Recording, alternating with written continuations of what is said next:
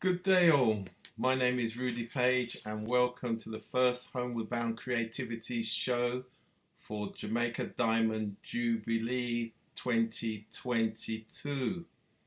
And I am so pleased that our first guest is Gary McCOOK, and we're going to learn a lot more about his organization over the next few minutes.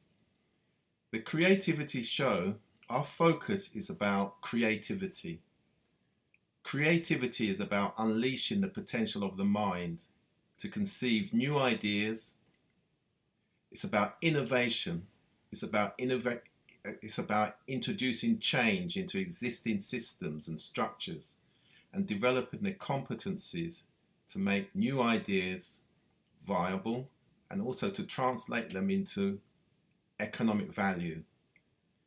And we believe entrepreneurs should join forces and combine their talents and business models across international boundaries and cultures. So please, I'm so pleased, Gary McCOOK, great to see you again. Hope all is well. All is well, Rudy. Good to see you again, and thanks for having me. Thank you. So Gary, tell us a bit about yourself and your background. Well, born in Jamaica at the University Hospital way back in 1962. Actually, I'm a independence baby. Moved, my family lived in Old Harbor. My dad was a vet and my mom a teacher. So we lived on the Ministry of Agriculture premises on Borders, Old Harbor through 1970. And then we moved to Harborview. So it's like moving from Old Harbor to Harborview. And that was so interesting because in Harborview, I think that's where I got the view and the vision. So that was a good move from Old Harbor to Harborview. Attended primary school in Harborview, went on to Kingston College in 1973 through 78. Then went on to College of Arts, Science and Technology for a year with the intention of doing engineering, but then changed my mind and became a life insurance representative with Island Life Insurance Company, where I remained until 1987 when I migrated to the United States. So went straight to New York, lived in New York, worked in the parking industry. I was a general manager for a company called Edison Parking in New York. And then did college there, graduated from Jersey City State College in 1995 with a Bachelor of Science in Marketing. And then we moved to Georgia in 2001. And here I became a real estate agent in 2001. And then in 2008, I decided to expand my horizons. So we opened a personal care home where we take care of the elderly and have a facility that can house 10 individuals.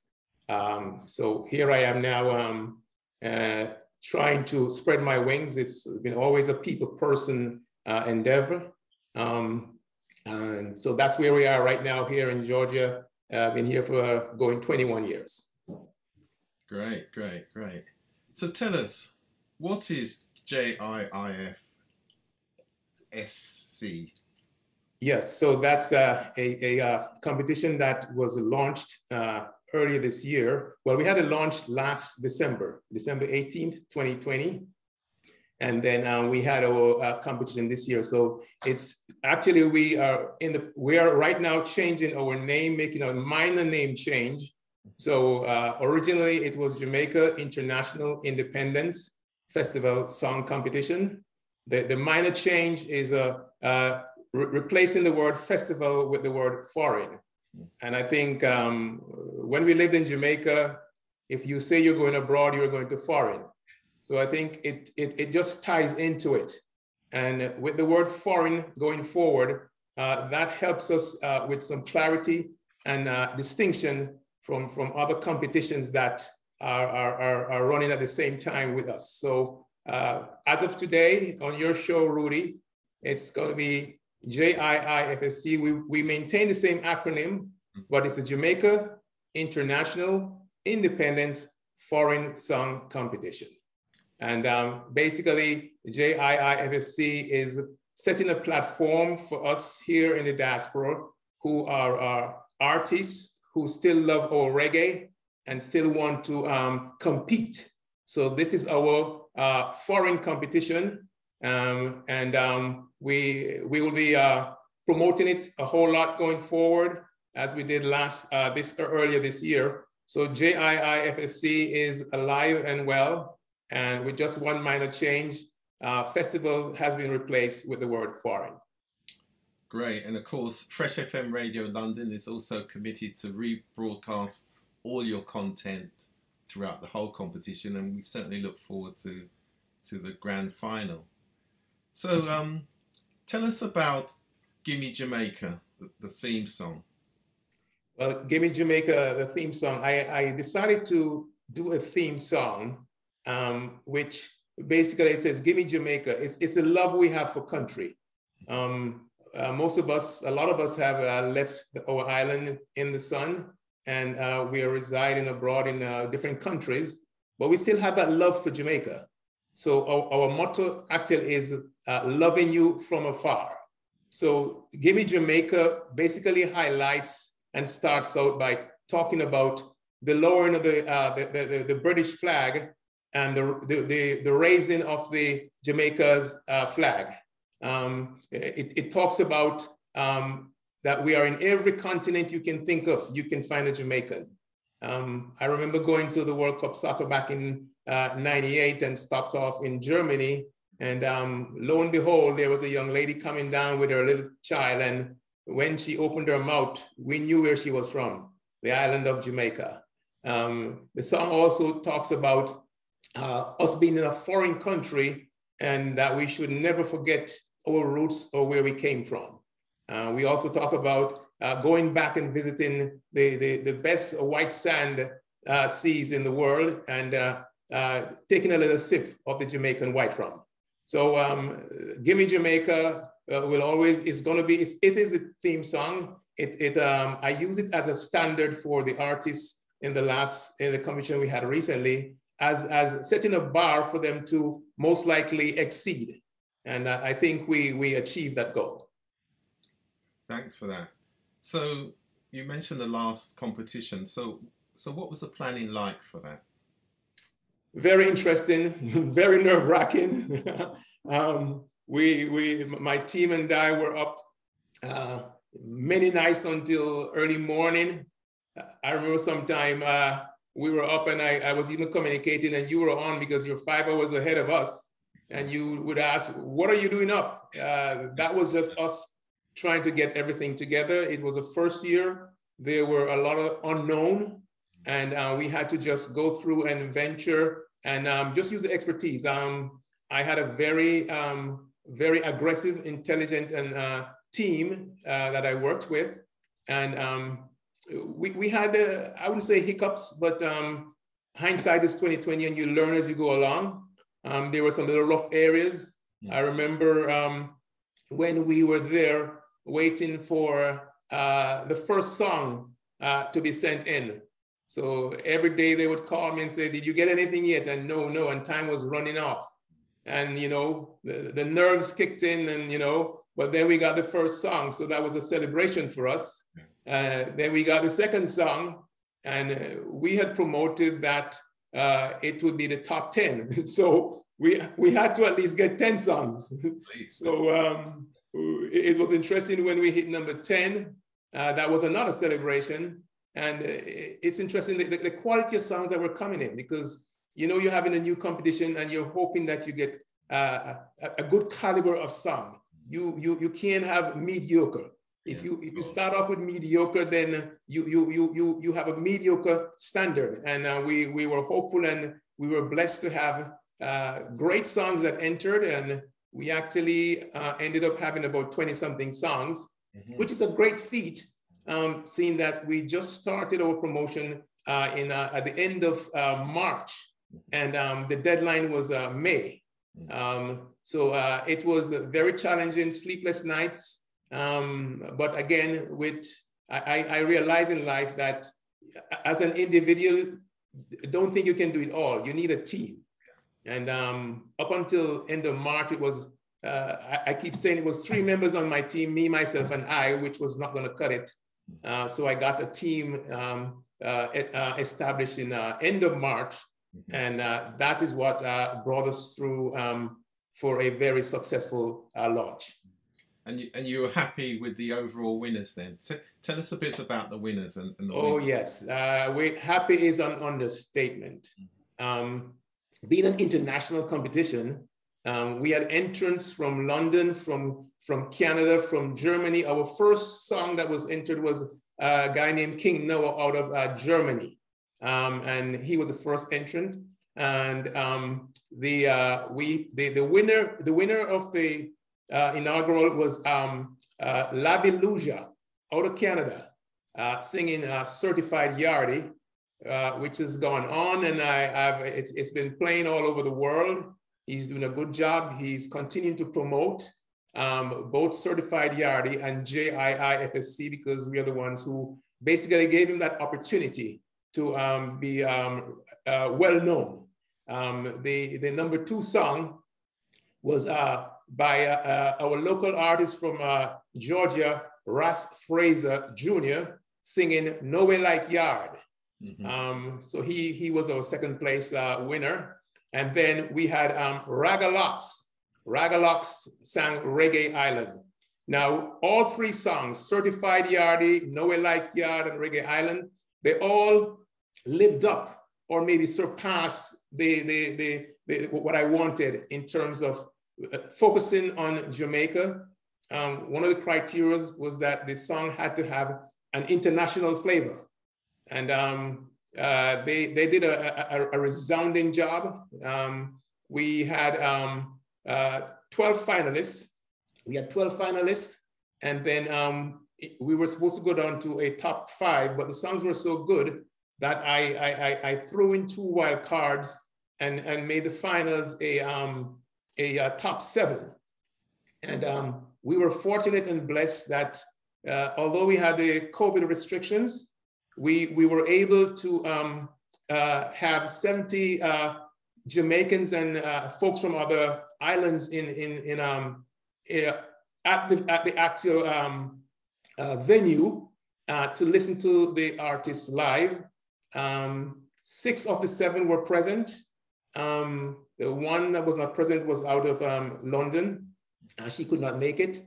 But the other 6 artists were here. So it was a great feat to have them in person, because although we're doing a lot of Zoom, that feel and touch and see was what helped us to have such a resounding first night.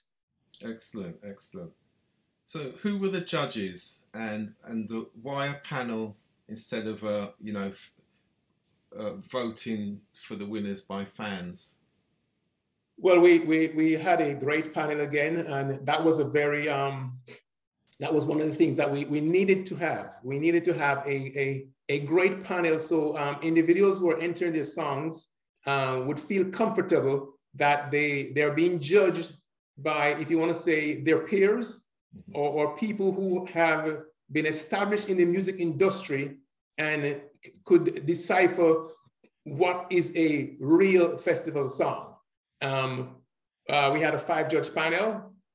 Rika Newell, who is a voting member of the Recording Academy Grammy Awards, was one of our judges.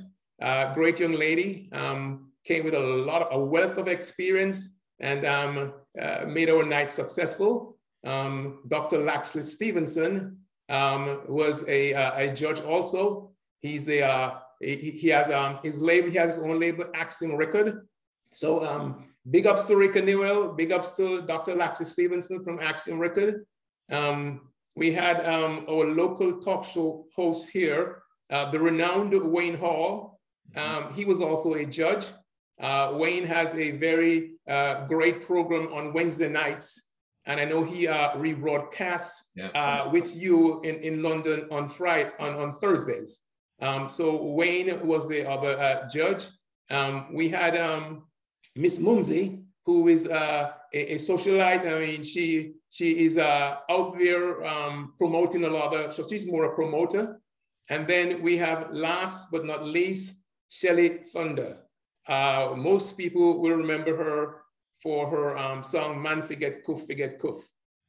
So that was our judge panel. The reason why we went with a panel versus just fans voting is that we thought that to get the right song and the caliber, we needed not to have a fan vote, because at times when fans vote, it's more a popularity contest. Yeah. So you may not have a true winner. You have a popular winner, but is that what you really wanted? And so we decided early on that, you know, it's going to be a 5-judge panel. We did have fan involvement where they were allowed to participate in the initial voting for the top 12. So that went well. We had over 2,000 fans across the world who voted for their favorite song to get us to the top 12. So we are comforted that the winning song was the right song for our inaugural year. And it's a history-making event, and the song did well, and all the songs made our competition the success it was. Excellent. That sounds really great. And you're following the same process for 2022. Yes, we're going to follow the same process for 2022. And let me just expound a little on the judges. We've decided to have if you want to say, a core group of judges remain. So we will be inviting other judges, so at least we have a different perspective. Looking at the songs entering from a different vision, a different set of eyes. So last year we had some judges who actually dialed in, wanting to be a part of our panel. But by that time, we had already selected the 5 judges. So we plan to reach out to them this year and invite them to come on board.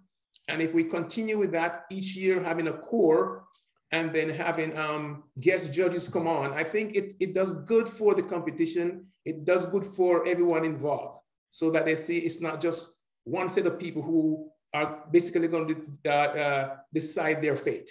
So that's our goal for next year. Yeah, that sounds really good. So is there a date and location for 2022, the Diamond Jubilee celebrations? Yes, date has been set, and it's going to be July 30th. And we're trying to, it's going to be the last Saturday in July. So whichever day that day falls, it's going to, so we're trying to have it a set day, the last Saturday in July. And in 2022, it will be in July 30th. We are in conversation with different venues. There's one we have identified, but I cannot disclose the name at this time because it's not finalized as yet. But it's a venue that will hold 450 to 500 fans, which would be a marked improvement from this year when we had 70. Again, because of the COVID restrictions. So we're excited. We're excited. The venue we're talking about is a venue that a lot of us have been to in the past. So I know that the fans would welcome that because it's a place that they're familiar with.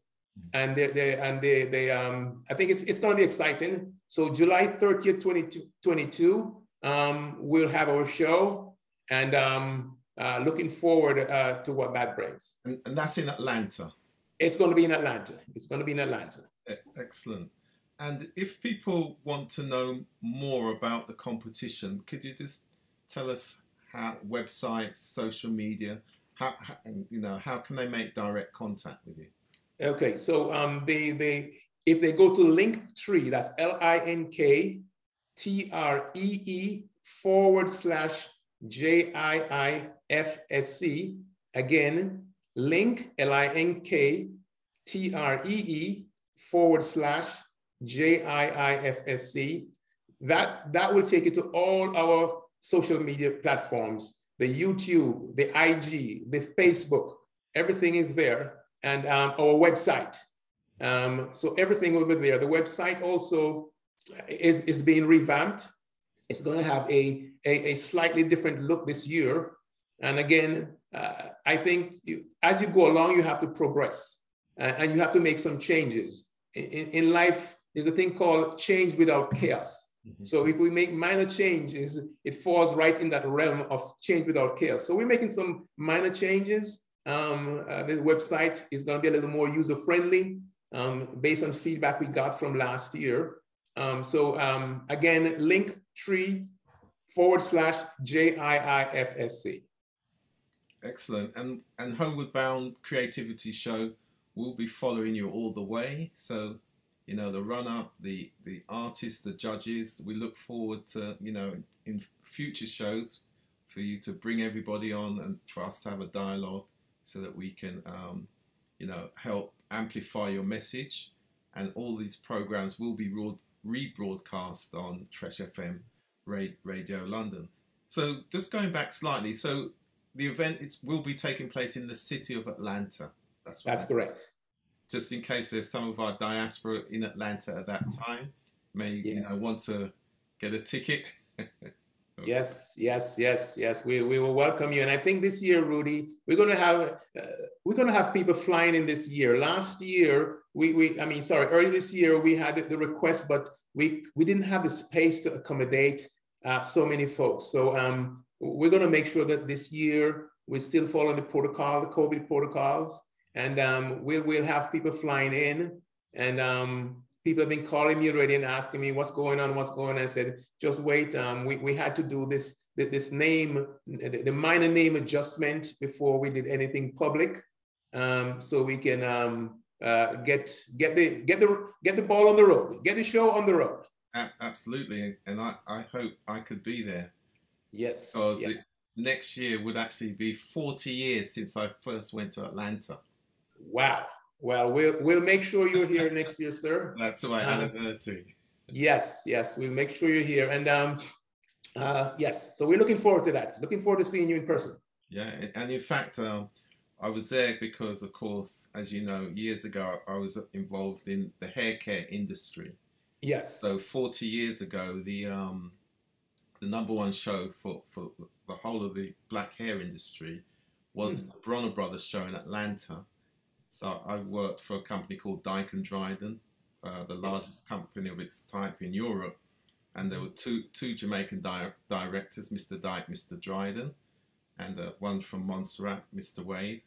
And we actually had a visit over to Atlanta with 40 other businesses.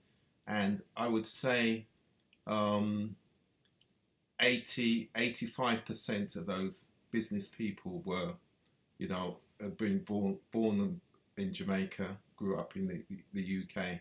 So it really was a, you know, a business trip, a Jamaican cultural visit to Atlanta. And in those days as well, you had a lot of Jamaicans who worked for the American manufacturers. So a lot of the top executives in the hair care industry were actually from Jamaica. So we always had that connection between UK, US, and Jamaica diaspora, you know, all meeting in different places around the world. So hopefully we might see something like that again, because of course you've got lots of people of Jamaican descent from the UK who live and work in Atlanta anyway, and have for many years. So I think that's going to be a great celebration as well. Yeah, we have a lot of different local organizations or chapters here that are doing a tremendous job.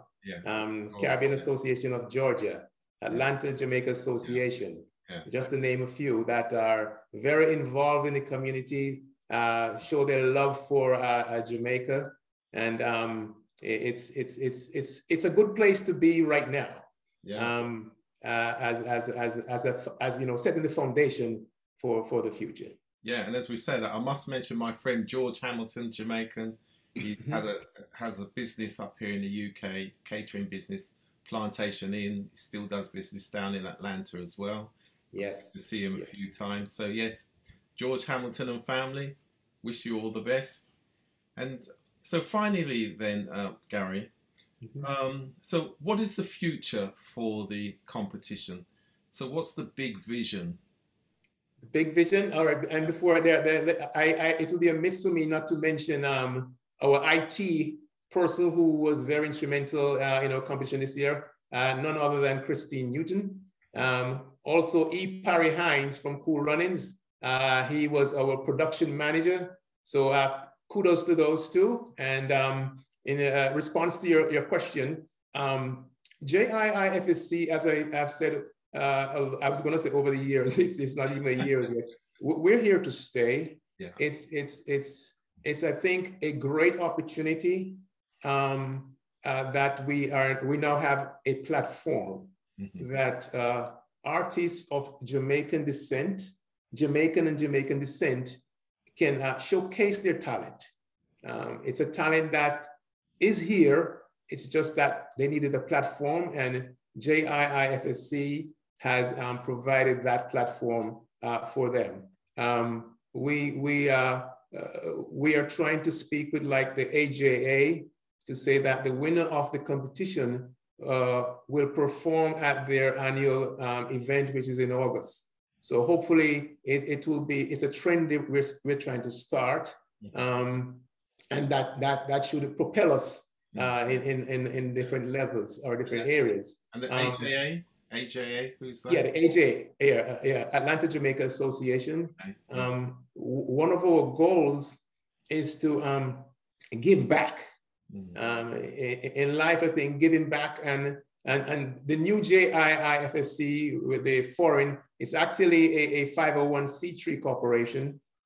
So that way we can get the sponsors that we really need. So we're looking forward to that. There's a tax benefit as well, isn't there? Yes, yes. And our initial goal, and hopefully we can still, we will fulfill it, is that we want to encourage folks in Jamaica. I think we're talking about a high school. We listened to a high school festival competition some time ago. I think these people were coincidentally from Old Harbor. Okay. And very good rendition. It made you get goosebumps. So these are individuals we're targeting at that high school level to assist in a monetary way, so that our foundation can start from there. You never know; those same folks may one day migrate and be here and be able to, be a part of this. So we're focusing on that in terms of giving back, because in life, you can't keep stretching your hand out without giving back. That's why God gave us two hands. One is to give and one is to receive. So we're looking forward to that. So JIIFSC, and then travels, we intend to be traveling in the future. I should have been in Canada recently, but that did not pan out. I want to be there with you in London. And we're going to be traveling and spreading the word, spreading the JIIFSC intention, and making the world a better place. Excellent. And as I said, we're certainly going to support you all the way. I think it's a great initiative, and it really fits to and aligns with all the activities that we've got in mind for the overall Homeward Bound program. Yes, so, I'll be there with you in Jamaica also. Remember, we'll be there together in Jamaica. Absolutely. Okay, so before you go, can you just remind us, when does the competition open? I think that's going to be important for people as well. When can they start for next year? Sorry, what was the question, Rudy? When will the competition open? Oh, okay. Well, yeah, I'll be making another announcement right now. We're just trying to get the website revamped. Okay. So we can direct them to the new entrance forms. Okay. We'll be tweaking the rules a bit, just to make sure there's a clarity and there are no ambiguities. So within before the year is up, before January 1st, we will have all that information, and we'll be directing folks to go there, because this time around, second time around, it gives them an opportunity to really get their music together.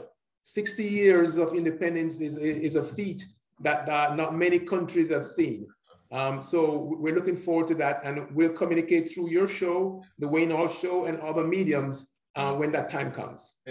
In fact, what we'll do is that when you're ready, we'll invite you back on the show, and okay. I'm happy for us to go through it, you know, very clearly, so people really understand the process. We'll rebroadcast it on Fresh FM Radio London, and as you say, Wayne Hall's show, I'm sure he'll carry it. We also have Donovan Longmore's show rebroadcasting on Fresh FM on Tuesdays. That's the Reggae Journey show. So there's an alignment between all of these shows. So I think your content deserves to be in all three shows, as well as the general Fresh FM broadcasting. So great and very well done, and look forward to seeing you again soon. Yeah, Rudy, and it's always a pleasure to for you to meet you like this, and look forward to meeting you in person. And again, the Jamaica International Independence Foreign Song Competition is live and well. Thank you, and good night. Good night.